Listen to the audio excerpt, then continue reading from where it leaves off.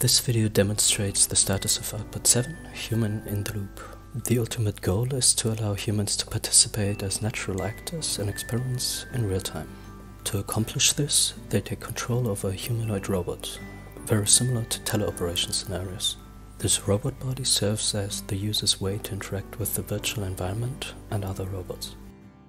As the humanoid robot provides detailed collision geometry, all kinds of natural physical interactions can be achieved.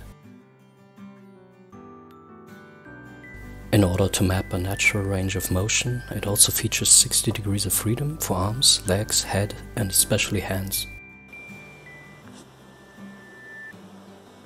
All of this can be done using the virtual reality client for the Neurorobotics platform in combination with consumer-level virtual reality hardware.